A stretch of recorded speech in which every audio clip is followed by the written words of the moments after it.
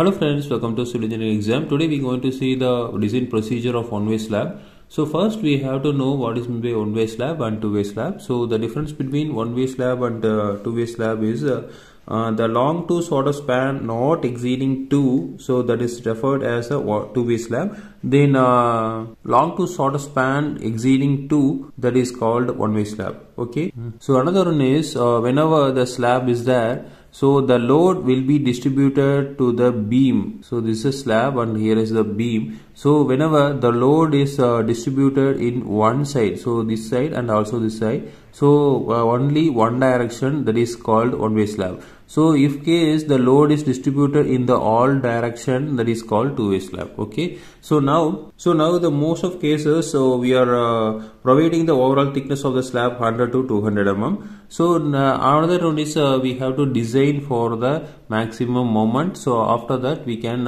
check for the shear. One-way slab, the reinforced concrete slab supported in two opposite sides or four sides of the slab. So the ratio of longer to shorter span is exceeding 2. So that is called one-way slab. Okay. So now the percentage of reinforcement is 0.3 to 0.5 percentage. So then the permissible shear stress is increased by the use of shear enhancement factor. So that is K. So due to practical consideration, the depth of slab is selected is generally greater than the minimum depth. Okay. Also, we are designed for the flexure and second the shear stress for the limiting state of collapse. So then design procedure. So first step is depth of slab. So we have to find out the depth of slab. So first we have to assume the cover is 20 mm.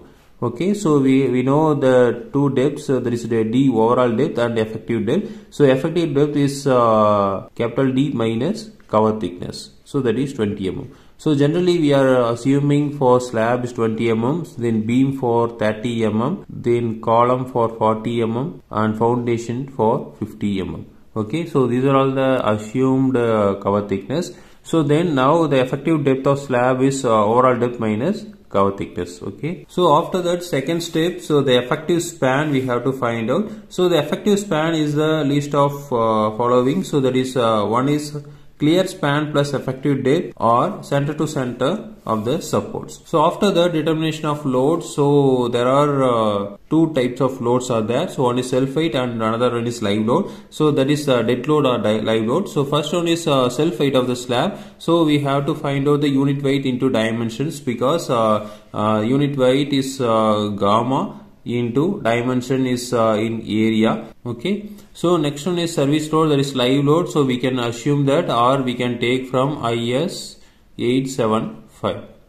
So after that we can find out the ultimate loads, that is 1.5, that is factor of safety into the total load of service load and self weight. Okay, so then step 4 is ultimate moment of moment and shear force. So the ultimate moment, so ultimate moment, so these are all considered as simply supported beams. So there is mu equal to WL square by 8 and shear force is VU equal to WL by 2. Okay. So after that we can find out the moment of resistance, because we have to find out the over reinforced or under reinforced section. So the limiting moment of resistance, the formula mu limit equal to 0.138 FCK BD square. So from that for Fe415 we can use this formula. So whenever the mu limit is less than of mu limit, so the section is under reinforced.